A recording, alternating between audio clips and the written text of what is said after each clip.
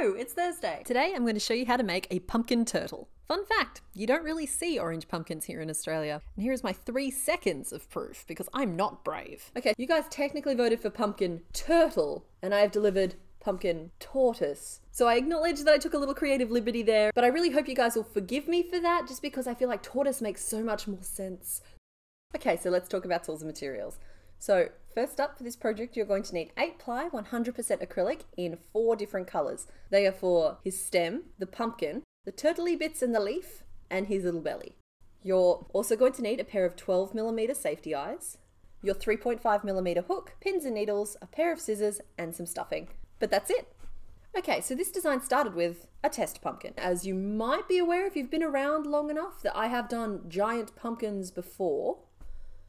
With mixed results, but this is the first time I've tried to do sort of little pumpkins, and I never really liked the look of the lines like holding the pumpkin down. That wasn't really sort of what I wanted to go for. But then last week's owlbear just presented me with the perfect solution to that problem with how we did the feathers down the back legs, and that is if we tuck those strands inside a series of front loops, can't even see it really on the finished pumpkin, and you still get that lovely segmented look. I realize this probably isn't a new idea, but I do deliberately try to avoid encountering how other people have solved problems, because solving the puzzle's most of the fun for me. I apologize if I'm presenting things as like, ooh, grand innovations, when everyone's like, yeah, we all do that. Anywho, so I started with this pumpkin here, but then I thought it was maybe a little bit big for what I wanted. So I wanted to make a mini project, which is how I arrived at this little guy. Alright, so first up today we are going to start by making the pumpkin. Now the pumpkin and its stem is all one piece, so we're going to start with the stem, and then we're going to change to our orange and work up the rest of the gourd. Is it a fruit? It's apparently a berry. I don't know how I feel about that. Okay, so in order to do that, we're going to grab some of our brown, and we're going to start by working up the stem. So that is our stem worked up, and now we're going to change to our orange. This is the only color change you have to do for this whole pattern. I've tried to really simplify down this week, make it a little bit more accessible. So first things first, we always change our color in the stitch before we need the color to be active. So what I've just done there is I've frogged the last stitch I did in my brown. I'm then going to insert my hook into that final stitch, yarn over and pull up a loop of my old color. You can see both loops on the hook there. I'm going to hold that color out of the way down the hook. And I'm going to grab a strand of the color I'm changing to, which is your pumpkin color, your orange. I'm going to hold that down the length of the hook as well, just like that. So I'm pinching both colors at the base of the stitch. I'm going to yarn over with my new color and pull it through those 2 loops. I'm then going to give a gentle tug on the 2 tails to tighten that stitch up and make it sit nicely. And there you have your new color active on your hook. And I am just going to trim the brown off. And I'm going to take these 2 tails and I'm going to tie them in a knot, which will just stop any slipping, and then trim them off a little bit shorter. And tuck those ends inside the stem, like so. So now your orange is on your hook and we're ready to go with the next round of stitches. We're going to start by putting an increase into each of the stitches around.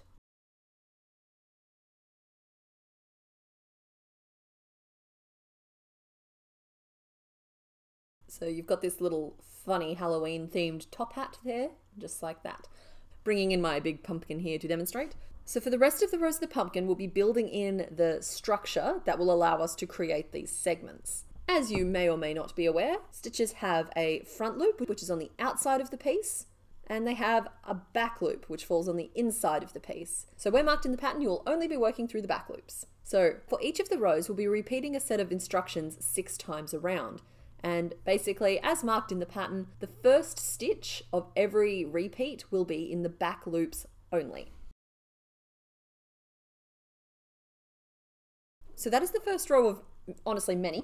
But as we work through them, you'll start to see these little lines of front loop only stitches appearing. And there should be 6 of them around your pumpkin. So you can see on the finished turt here that they are on a slight diagonal. That is because I'm working as a continuous spiral. Now, I don't consider the trade-off of working in a different way to try and stop that to be worth the end result. So long story short, we are working in a continuous spiral, and the lines on your pumpkin may drift ever so slightly to the right. Okay, so you should pause now and work up the rest of your pumpkin. And then for the last row of the pumpkin, we are working in back post, which means we are working around the post of the stem from the back of the stitch back to the back of the stitch. I should mention that the back post stitching here does make it easier to form the pumpkin in my opinion, but if you don't like back post, they are not necessary for the final look of the piece. So you can just do 30 single crochet around if you would prefer.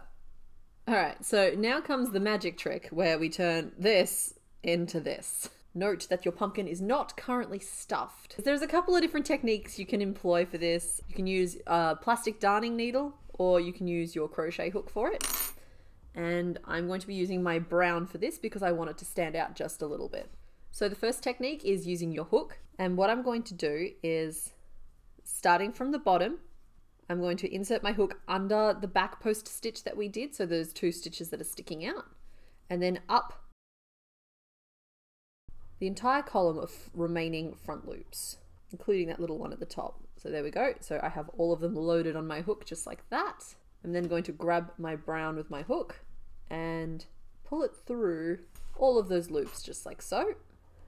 You want to leave 1 to 2 inches sticking out the bottom just to help you work with it in a minute. And then I'm going to cut the yarn off so that the remaining yarn at the top is as long as the yarn that is through the pumpkin loops.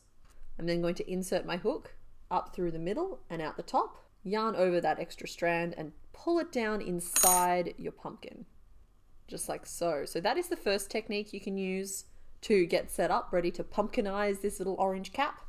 And the other method you can use is with the darning needle, thread it with some of your brown. Basically just do the same thing as we just did with the hook, but just with the needle instead. Some people might find it easier to work with this way. Just make sure that you get through all of those loops. And then once you're at the top, you can just thread the needle down and out through the middle of the pumpkin. Okay, so for the rest of these stripes around, I'm just going to prep them without pulling the strand down into the middle of the pumpkin, just to stop it getting too confusing. So just like that. So the reason that I've just left those out the top, and I should have done it with one of the others as well, is because we're going to be pulling on these in pairs, and it's just easier this way to tell which strand goes with which pair. So there we go, there is my first pairing. And what I'm going to be doing now is holding the 2 strands and pushing the orange up. Now you don't want to do this super tightly, but what you do want to do is just collapse it down so that those front loops that we threaded our yarn through close most of the way so that they're almost touching each other. You don't be excessively tight with this. There is no reason to like force it past the point it wants to naturally sit at. Then I'm going to tie 1 knot and tie 2 knots.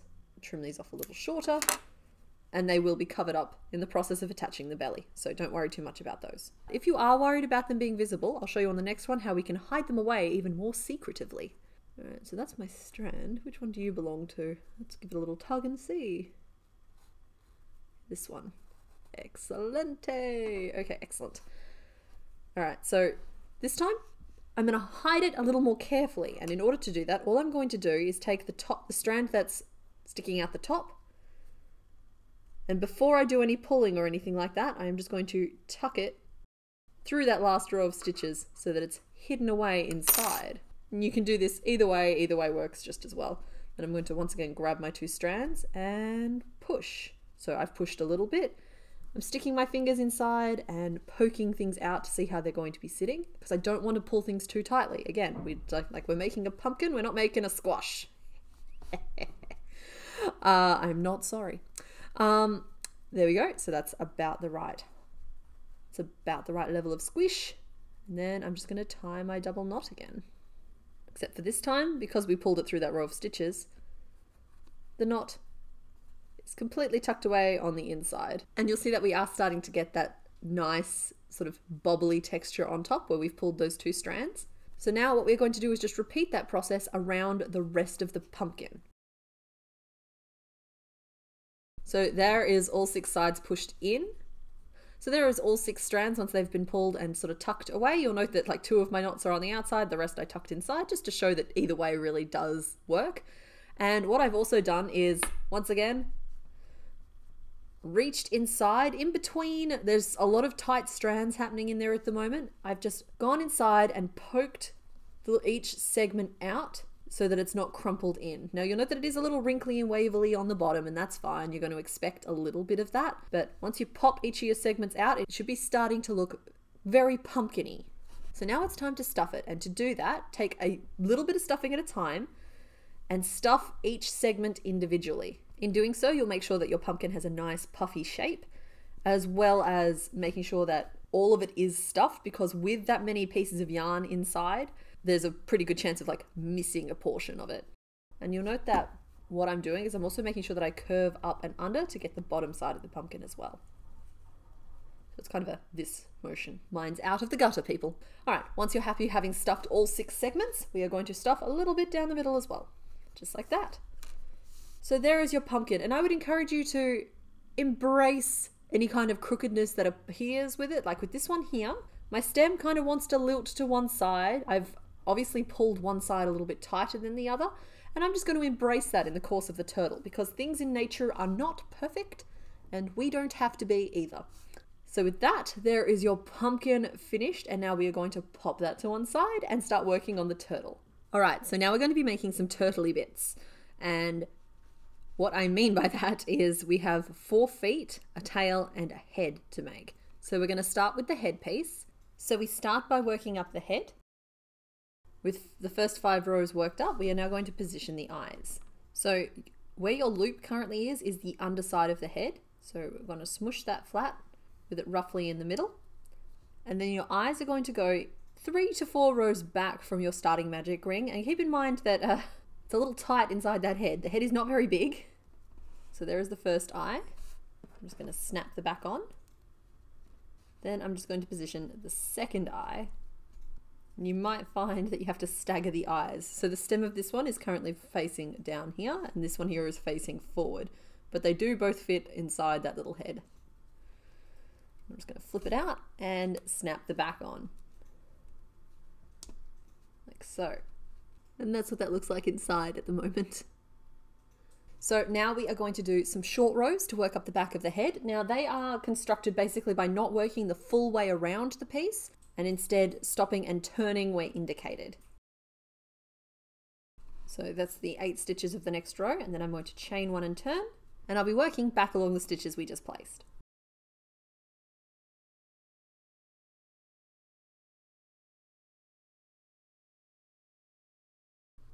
And just like that. So you'll see that we've worked up kind of this little cup on the back of the head, and that is what's going to allow us to curve that neck downwards. For the next row, we'll be working around the full circle. The first 2 stitches will be placed in the ends of those short rows we just worked. So 1 and 2, just like that. We'll then be working 3 front post stitches along the underside of the head.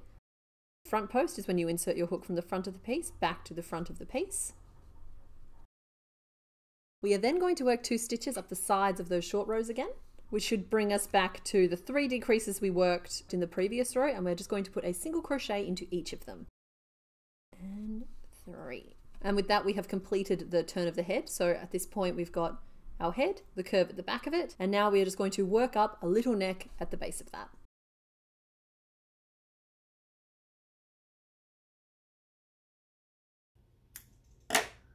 Okay, so there's your finished head, and we're going to roll from that straight into the feet, which are worked from the base of the foot up.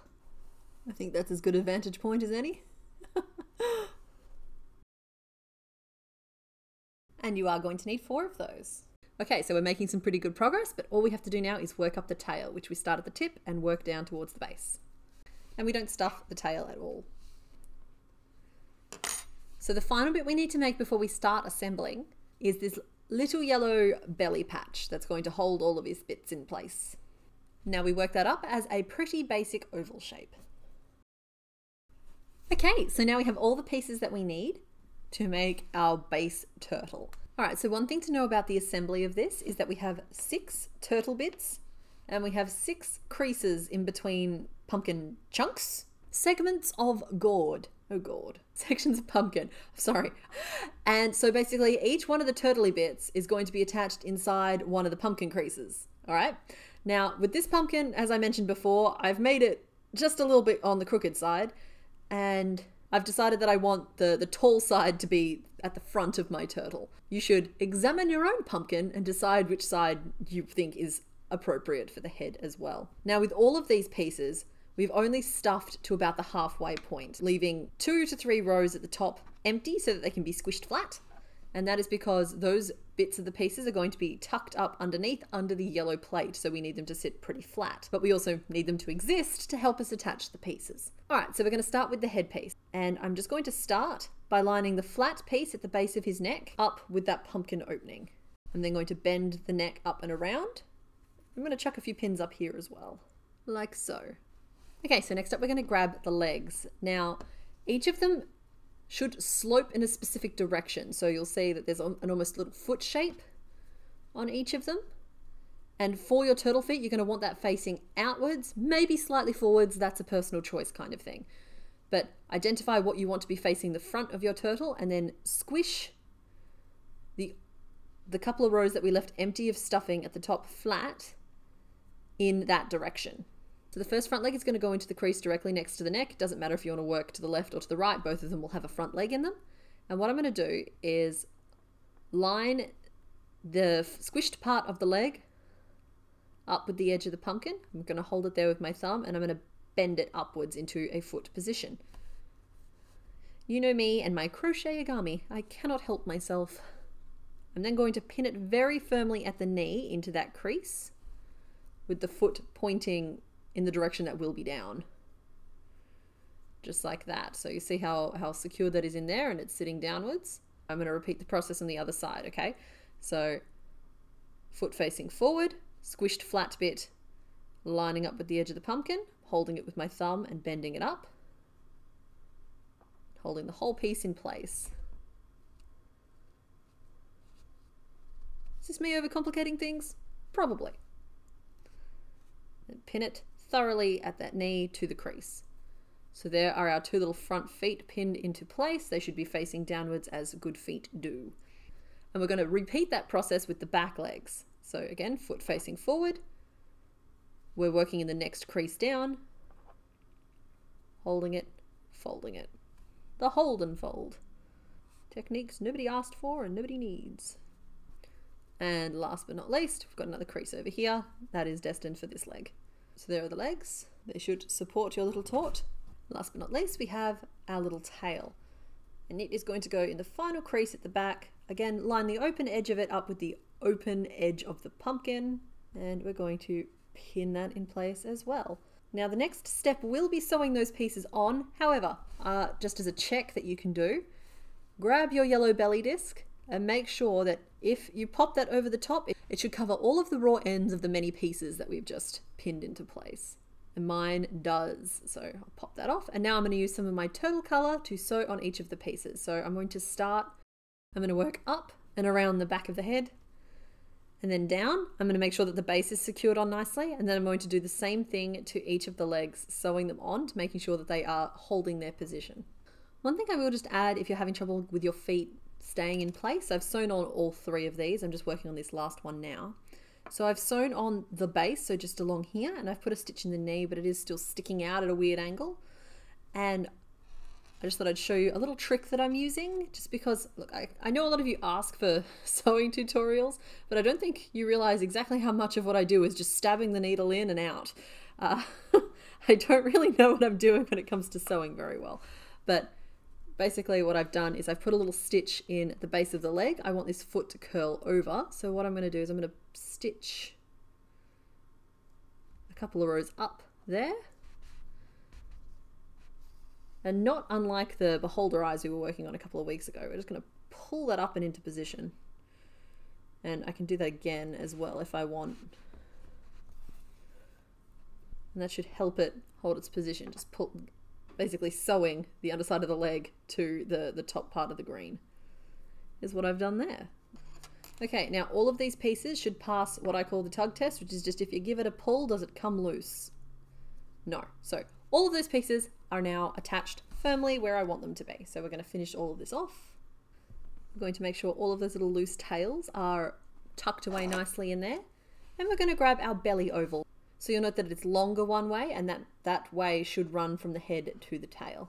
So just lay that piece over the top, and I'm just going to pin it between each of the pairs of legs, and then see how I'm pinning through the stitch, and we're going up there on either side of the neck,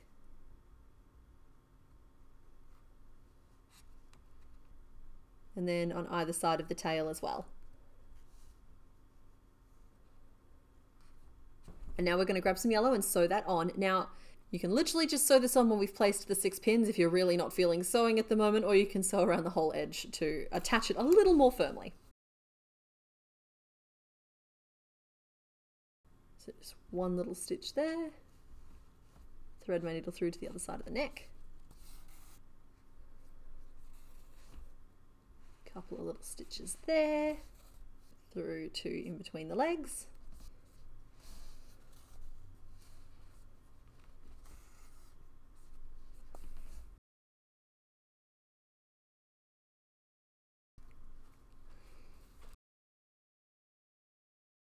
And then finish off.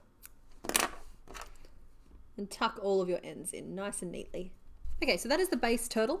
You could definitely stop there and be perfectly happy with how your little turt is coming. Now, I did weigh up whether or not I should include the little vine and the leaf in the pattern, just because this is the most free-form piece that follows absolutely no kind of measurable structure that I've ever kind of come up with, but I'm gonna give it a go. And you can let me know in the comments whether or not I should have left it off. So we'll start with this little spirally bit, which is surprisingly easy to create, and I'm sure it's something that a lot of you have seen done before. So we're going to grab a little bit of our brown, and what I'm going to do is, leaving a tail of about 10 centimeters, or let's see, what's that, about 5 to 6 inches, so about that long, I'm going to slip knot onto my hook. Now, I believe this is called something along the lines of like a foundation single crochet or something. So I believe this technique is considered a replacement for using a base chain, but I'm using it today to create a little spiral. I think anyone who makes jellyfish might be familiar with this anyway. And what I'm going to do is, rather than chaining, is I'm going to stitch directly over that long tail we just left. So this is my active strand. It's still attached to the, oh, sorry, didn't mean to flip you off. This is our active strand. It's attached to our ball of yarn. And this is our tail that we're going to be stitching over. And what I'm going to do is I'm going to hold that tail so that we can work over it. I'm going to put my hook under it and yarn over.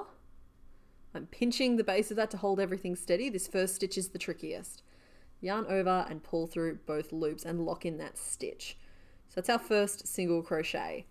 And we're going to do that 24 times in total across this stitch. So that's still the tail. I'm still holding it as though it was the piece of work we're working into. I'm going to yarn over and pull up a loop over the top of it. Yarn over and stitch. I find it always really hard to look up the official terms for crochet techniques when you're kind of just messing around and figuring things out.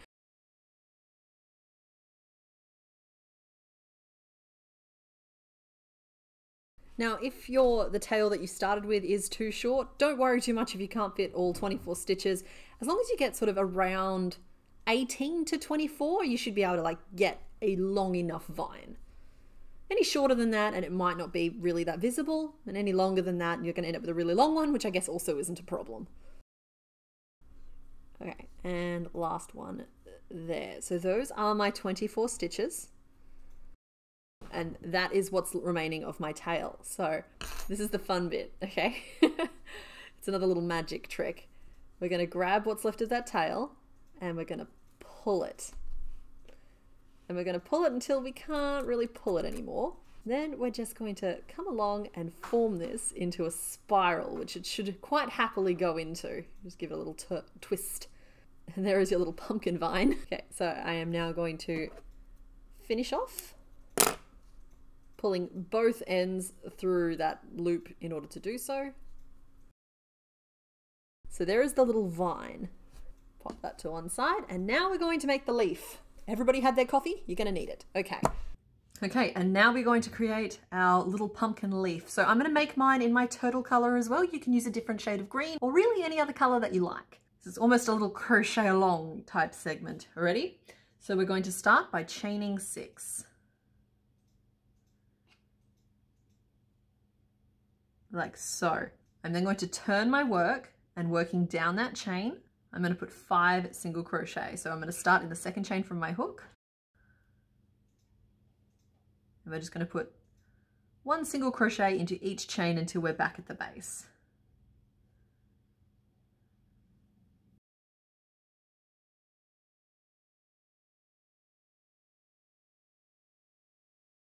Not so hard so far. We are then going to chain one and turn, and working back up the single crochet we just did, I'm going to put 2 single crochets. So 1, 2. We're going to leave the rest of that row unworked. That's finished now. So I'm going to chain 3. And we're going to turn, and we're going to work into those 3 chains we just did. So skip the first one and working in the second chain from our hook. I'm going to be working through both loops of that chain, but if you're not comfortable doing that, a single loop will work just as well. I'm going to put a single crochet into each of the 2 remaining chains.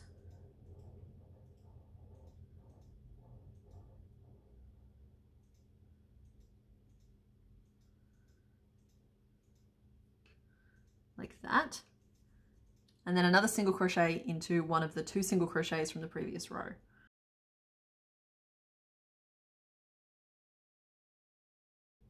So that is what our piece currently looks like.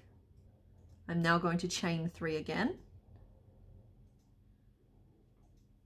I'm going to turn, and skipping the chain closest to our hook, I'm going to put 2 single crochet down.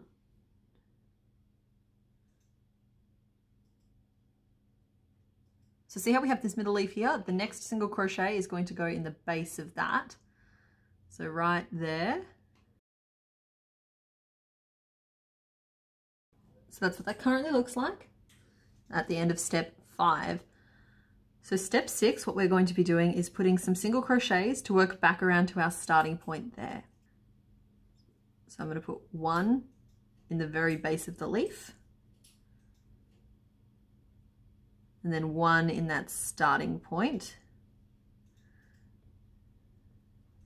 just like so. And then I'm going to chain 3, then turning and working down those chains, starting in the second chain from our hook. I'm going to put a single crochet into each of them. I'm going to slip stitch back to that starting point. And now we have 1 final leaf to make. So I'm going to chain 3 again. Turn, skipping the first chain closest to our hook. Put a single crochet into the other 2 chains. And slip stitch back to the next stitch up from our starting point, if I'm honest. There we go. Now finish off leaving a little tail so you can hide it nicely. So there is my best attempt at bringing you a pumpkin leaf. So we should have our starting tail and our finishing tail, and we're going to weave both of those back to the base of the leaf. By that I mean sort of we have this one long side, and in the middle of that is what I'm going to be terming the base. It's where if a stem was attached, that would be where it was attached. So I'm just weaving it in and out to disguise it amongst the other stitches, like so. So now we have our little vine and a little leaf to go with it. Now I did toy with making this little leaf a little leaf hat, because I mean, that's adorable. But for now I'm going to just show you how I attach it to the stem. So we're going to attach the leaf to the vine first. We're just going to do that using our tails. So pick a point on the vine that you like, pull both of those tails through it, and then again into the leaf, just circle through a few times to really secure it nicely. And then anything left, you're going to weave in and out of the vine stitches till it's nicely tucked away, and then trim off any excess.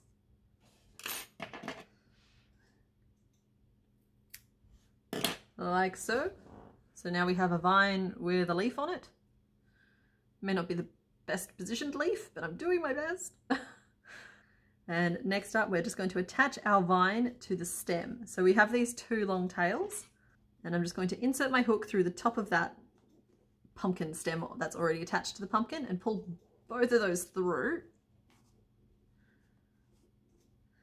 I like mine at the front, just like that. I think it gives him a jaunty look. I'm going to tie these 2 in a knot. You can of course choose to sew on these 2 pieces, but I found that this was way easier than messing around with a needle and thread. Yeah, I'm feeling fancy. I'm going to tie it in a double knot. Then I'm just going to tuck these 2 ends away. And there is your finished pumpkin turtle. Okay, bye!